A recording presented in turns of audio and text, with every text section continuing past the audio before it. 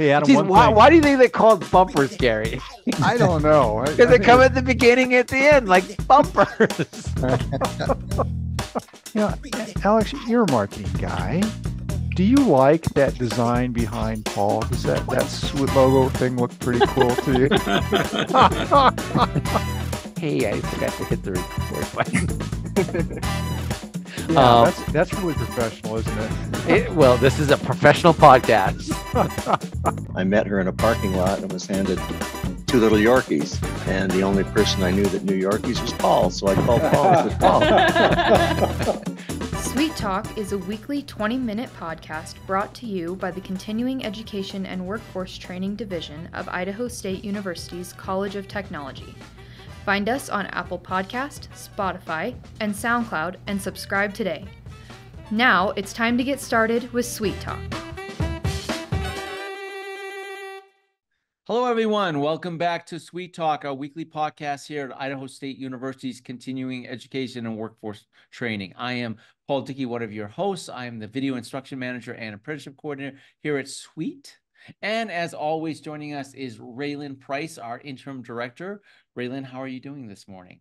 I'm doing great, Paul. It's a nice, drizzly, beautiful day. It is a nice, cloudy. drizzly, I think day. we're in our first spring, which is followed. We've had, I don't know if it's second winter or first winter still, but I imagine next week we'll be going back into winter. Is that like first breakfast, second breakfast? I like first breakfast, second breakfast, Yes. But you have first spring, first winter, first spring or full spring, and then we go into second winter. Yeah, until we finally get to spring, right? Teasing. It's just teasing us. All I know is I'm from New England. I love the weather here. Yes, it's awesome. It is. It's a beautiful Friday. So, and we have Angie Wilhelm with us. How are you, Angie? I'm doing really well, thank you. I'm surprised that Paul didn't introduce that as first coffee, second coffee. He is the connoisseur in our department. As you know, most of the time, if you've listened to us, we film on Friday, so we're heading into the weekend. For those of you who receive our catalog in the mail that outlines the courses we will be teaching for this semester, you may have noticed the cover this year and the very interesting class that was on the cover. And if you said, hey, what's that? What's NIA? Well, we're going to have a conversation with that instructor today. So joining us today is Sally Hageman. She is a faculty at ISU's in ISU Social Work Department. She is also our NIA instructor. Welcome, Sally. Can you take a moment to tell us about yourself in the class? Sure. Thank you very much for the introduction. So I have a very diverse background and I am a very kinesthetic learner and kinesthetic person. And I'm interested in connections between mind, body practice and sustainable health, sustainable movement. So I came across NIA back in 2017. And it really wasn't intentional. I was working with a life coach and I was telling her, I really need to move. I need something to do to move. And she's like, you got to try this. And I was like, nope, I don't exercise in public. Nope, not doing that. And so I decided, okay, maybe I'll try it. And one day I was like feeling adventurous. So I downloaded an app and there was a routine on NIA available and I started doing it once a week. And I was like, oh, I got a little bit of a workout. It feels different than traditional workout. And I've always been a mover. I've been doing insanity workouts and, going to the gym and running and walking and biking and all of that. So I was like, this is going to hurt. And I'm like, it doesn't hurt. So I started doing it once a week, then twice a week, then 3 times a week. And then eventually it kind of took over my 7-day routine of exercising. And I wanted to take it to the next level. So at the time I was living in Baltimore, Maryland, and I decided to do what's the first level of training to teach is the white belt training. So NIA follows the belt system as in martial arts. So from white belt all the way up to 2nd degree black belts and then becoming trainers to train teachers to teach. So I did my white belt in 2017 and, completely fell in love with the practice. And then I also did a individual mentorship teaching with a black belt teacher in Baltimore at the local studio there. So after I finished my training, I decided to start my own class. So in Maryland, I actually started a class at the YMCA in Catonsville, which is kind of a suburb of, Maryland, outside the Baltimore area. So I was doing that for a while. And then once I graduated with my PhD in social work, I got a job at ISU, came over to ISU and decided to bring Nia over here. So one of my trainers actually, because I continued my NIA education as well. So I have my second level of training, which is the blue belt.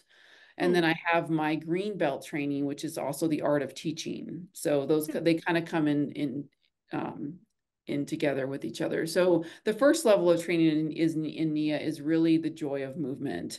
And then the second level, the blue belt training, is about the joy of relationship or intimacy, and intimacy with yourself as well as with others. So with your body, your mind, emotions, and spirit. And then the teaching belt, of course, is how do you then deliver the promise of NIA, the movement, the music, and the magic of the experience. So when I came to ISU and I came to Pocatello and this area, there was no other NIA teacher that I could find. So I was like, I got to get this started. So I started teaching for the Get Fit program, and it was a wonderful experience. I think that it brought a lot to the university, and recently, there was an assessment around budget and all of that, and the Get Fit program was ended. It is transitioning into something that's going to be offered in Reed Gym. So if students are interested, I know that they're offering yoga classes in Zumba, and they may be offering a NIA class, depending on how that goes.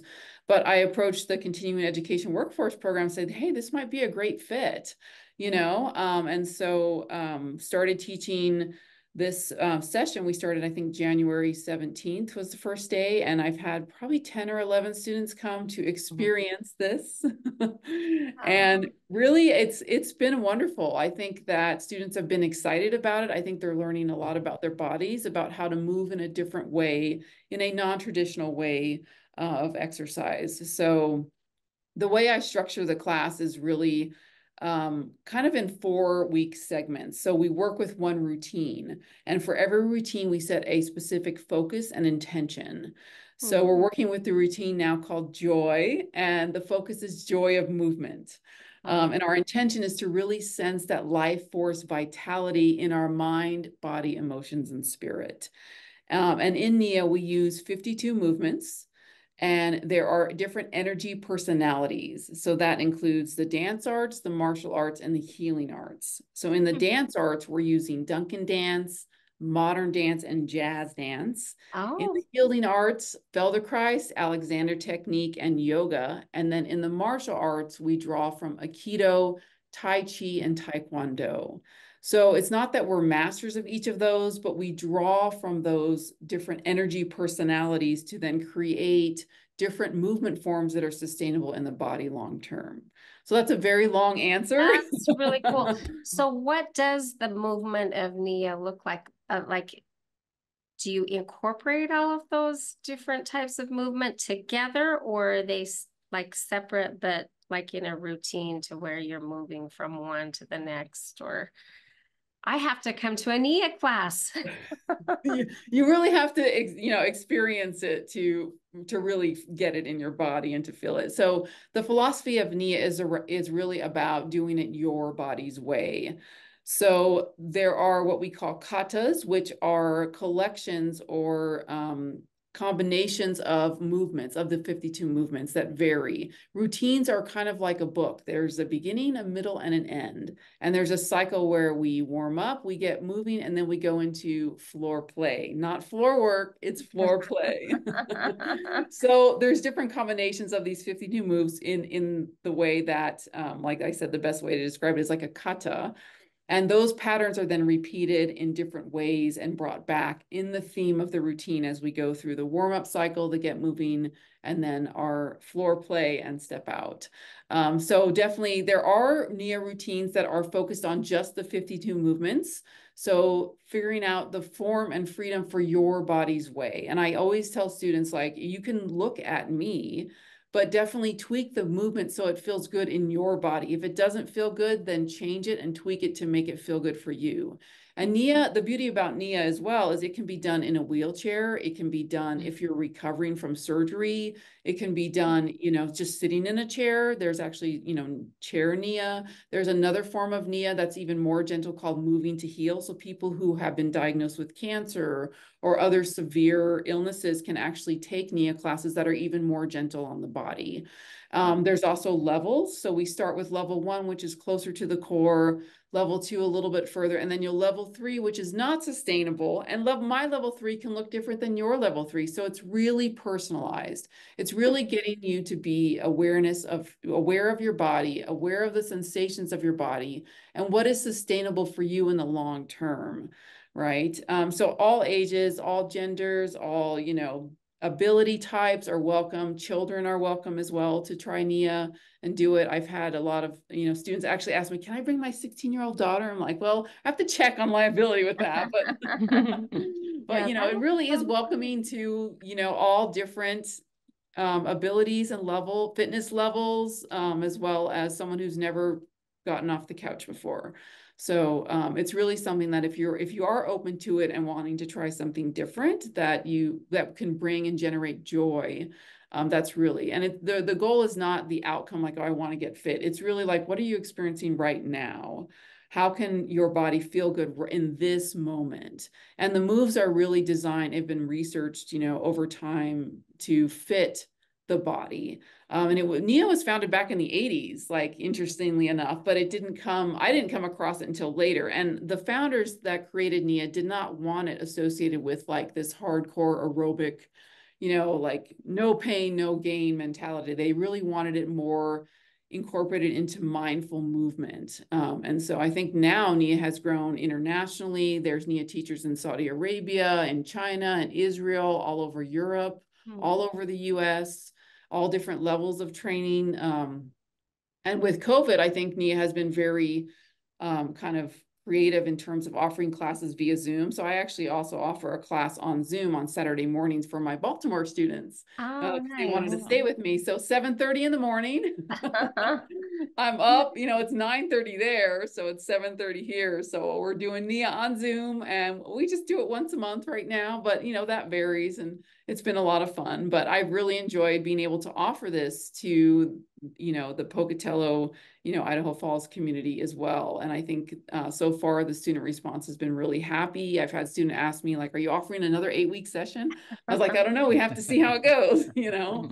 That's great. But so you said like it's not like this hardcore aerobic, but have you noticed like in yourself and others who've taken these classes, what does their fitness level do?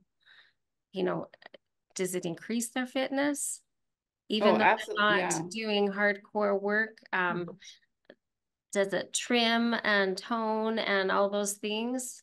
Oh, absolutely. Yeah, we have Nia sit-ups. Okay. It's kind of fun. So depending on what fitness level you are, you personalize it if you want to work to your level 3 and really push it to more the anaerobic, or if you want to stay in the aerobic, which would be your level 2, or if you're just starting out, you're not feeling that well that day, like level 1. So it really is about being present in the moment. So I've noticed like my heart rate, I get at least 30 minutes of cardio. And like I really have to push it to get my cardio level up.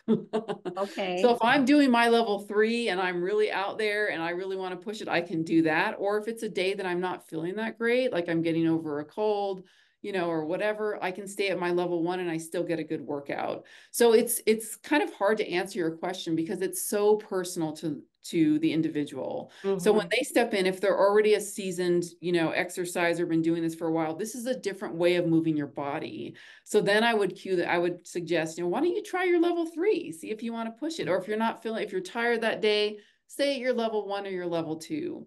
You know, so we have the 3 levels of movement and the 3 planes of movement. So if you want more intensity, you're staying in the low plane, really using those lower body muscles. In the middle plane, kind of using the core and extremities. And then in the high plane, really reaching out with the upper extremities. So a combination of those, and the katas themselves are designed to bring the student up to that level. And then like slowly we warm up and then we do our get moving and then we do our, you know, our floor plate and cool down and step out. So it's very individual. So for me personally, like I said, I have noticed that oh, I'm checking my my app here. It's like, oh wow, I actually got a serious workout and I was having a lot of fun, so I didn't really notice it. Like if I'm on the treadmill, but I still go to the gym. I'm doing the Stairmaster. I'm like, okay, it's like, okay, how many minutes have I gone? Like Nia, it just goes by really fast because I'm just really enjoying what I'm doing. And it doesn't hurt. Like for me personally, it doesn't hurt my body. And the same thing again, like I communicate to students, like if this hurts your body, tweak the movement so that it feels good. Like how can you do this 7 days a week or 2 times a day or whatever and not feel like you're hurting your body, that you can sustain this over time? And regular exercise, really, like you definitely have to have those rest days. Like you can't go to the gym, do a hardcore workout and then go run a marathon. It's just the body isn't designed that way. But with Nia, you can do it more than once. There's Nia teachers that teach like 20 classes a week. There's one I met teaching 27 classes a week. And I'm like, whoo. That's a lot. So, and are they hour sessions or 45, Yes. 45 minutes Yep. hour? So Nia can be adapted. There are 20-minute sessions of Nia, like there's 5-minute dance breaks that we have. The class I teach is a full traditional, what we call classic Nia class, which is 1 hour. So I usually start class 2 giving students a little bit of education, and we do change the focus and the intention. So we focused on joy of movement for the first class. Then we start with the base, focusing on your base. What do you notice in your feet, in your toes, how you're stepping? Are you stepping leading with the heel? Are you stepping with whole foot? What feels good to you? And then we move up to the core of the body and the spine. Now, I've had a lot of students tell me they've had spinal injuries or they have lower back pains. It's like, well, sense that. Notice what feels good and how you can move your spine so it doesn't hurt. Right. And then we move into upper extremities. So in the 4 weeks, that's how I do the first routine. And then in the second half, we switch to another routine and we'll actually be focusing on the 52 moves. And it can be a little bit more intensive depending on where the student wants to take it. But I think repeating a routine for 4 weeks really gives the student a chance to get it in their body. So they're not like in their mind the whole time concentrating on the choreography. Sure. Oh, that's awesome. Yeah. So what do you say, Angie and Paul? We need to have her come in and teach us a 5-minute dance break. I'm thinking, Raylan, it may be really great for the mental health week to have her come in so that we can reconnect. Yes, that's great. Great plan. So I have a question, Sally. We're getting a bit low on time. We will take a minute to discuss our classes here in a second, but you did mention that you also teach Nia, that you have a website for Nia outside of it. Can you give listeners and viewers that particular resource on where they can go to find that website? Yes, definitely. So I'm going to send people actually to the main Nia website, which is nianow.com. So that's where you can actually sign up for 2 weeks free to like try a class online, see if you like it. There are students I've met that don't like the online. They like to be in person because it is different. But if you don't have access and you can't make it right now, that's a good way to try it and see like, oh, maybe I want to try it in person. Because honestly, that's what I did. I was like, let me try this, the video, the app, and then like, okay. And then I was hooked and I'm like, okay, I'm doing this in person. So it's a good, safe way. And like I said, there's all different kind of if you only have 5 minutes or if you have 20 minutes, those routines are available. So the nianow.com website is the best place to go. And then you'll be directed to kind of the Nia On Demand website where you can access those. But the Nia Now website is really where you can get the background information about this, more information about the founder, Debbie Rosas, and more information just about the Nia philosophy. So it really is a workout, a practice, and a lifestyle program that's designed for sustainability in the body. So that's a great place to start. Well, thank you so much for being on. We could have talked for, I think, another hour on this. 20 minutes goes by very, very quickly. For those of you who may be interested in taking Nia through CEWT, you can make sure you check back, or any other fitness class. We offer Zumba and other hobby classes, community classes, and workforce training as well. You can see our offerings at cetrain.isu.edu. If you're looking for Nia specifically, you can just search for NIA or Nia in that search bar there. Paul, can you wrap this up for us? I can wrap us up. Sally, thank you for being on. before we wrap up, I'm not kind of understanding. I don't get the picture in my head because you've talked about like disciplines of martial arts. You said a little yoga. You even said dance. So I'm trying to picture this in my head on exactly, you know, how it's done. You got to try it. You got to try it. MiaNow.com. We need to go take a look. All right, MiaNow.com. Yeah. I'm gonna after this podcast, I'm gonna go on just to because it sounds like there's so much involved in this, and I'm intrigued with the